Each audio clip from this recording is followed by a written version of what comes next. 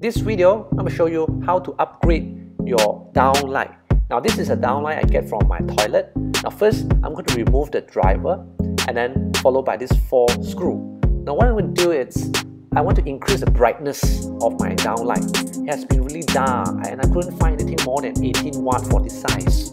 So I plan to upgrade it into a 20 watt, and luckily I get the LED module from online, 20 watt AC mode, meaning it does not require an LED driver. Okay, so this is how it looks like. This is actually a heatsink and these are the LED, and then followed by this diffuser, and then the glass, and also the bracket, mounting bracket. Okay, there are 3 items. We'll put it aside, don't break it. These are quite fragile material.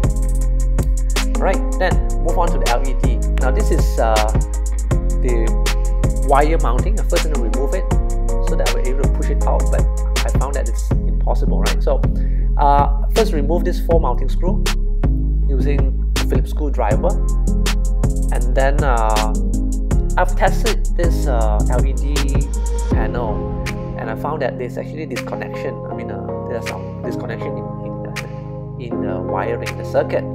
So, but since I'm not going to repair it, I'm going to change it. I use a plastic prier, and then try to pry open. Yeah, okay, now we go. Here you go. And oh wow! To my surprise, the thermal paste that they use is what? I see. I think there's a reason why it got a disconnection or short circuit in one of these LED diodes. Okay. I'm going to cut this wire away.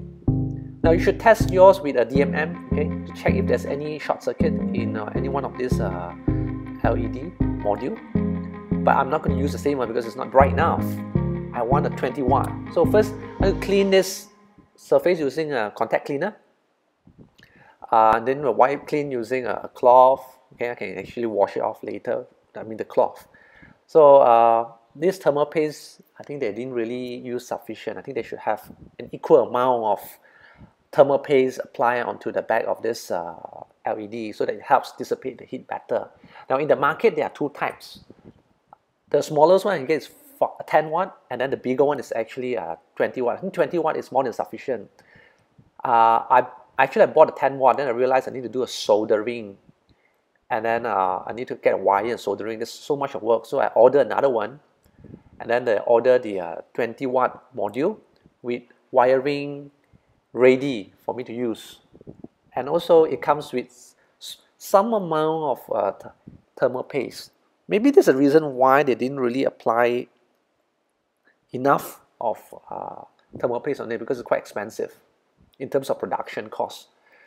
So I think this is how I'm going to place it. Make sure the center, there are actually 6 columns of LED. So I'm going to make sure the 3rd column aligned to this hole here is aligned. And then, yeah, this hole aligned to the 3rd column. And then the side left and right should be somewhere around 2.8 centimeter. Okay, I think close to 2.8 centimeter. Right, edge to edge, yes.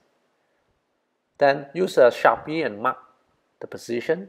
I'm going to make a 4 hole here so that I can be able to use the screw that I have. This is actually a M2 hole screw. And then just get the drill.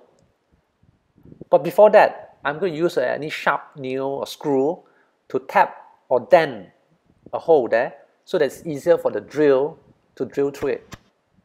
Alright, I dent it, followed by the M2 screwdriver, followed by the M2 drill bit. I'm going to use, I plan to make only 2 holes, I mean a diagonal,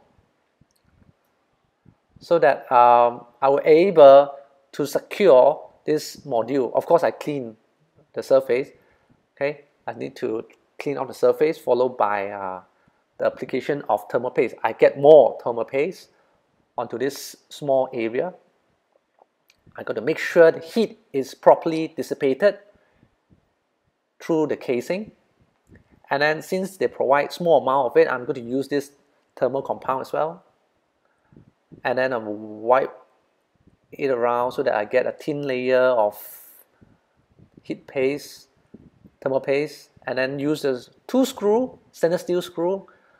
Make sure it had good contact so that heat can be easily lost from the heat sink. There you go. That's why they have some lines here. This is actually heat sink. Secure the wire, and then wipe clean the surface, and I'm good to go to test it out. But before that, I need to install the glass and holder back into place. They are secured by 4 stainless steel screws. Make sure I don't break the glass. Okay, 1, 2, 3, 4, done. Now this wire connected to the live terminal for alternate current. Connect to the plug and test it out. Yes, it works. Then only I install it up there. I'm going to place a lamp so that's easier for me to see up there. And I have here a test pan doing it. So these are actually 2 clamps at the side of the spring. Spring help hold this lamp into place. Spring, right?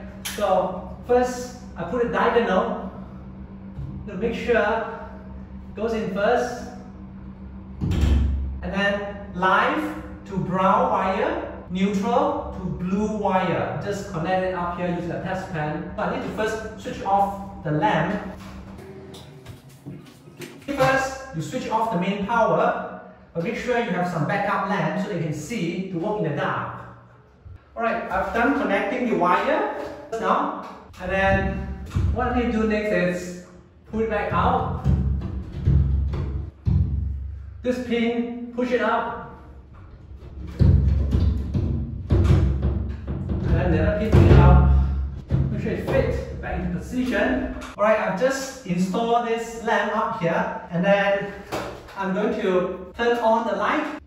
Wow, it works! I wonder how long this light is going to work. It's 20 watts. I hope it helps you solve this issue. If you're at home, you can't buy this in the shop. The shop's all closed. First time watching a video, kindly subscribe to my channel. It's free. Press the bell button and choose get notified. Until then, see you in my next video. Bye bye.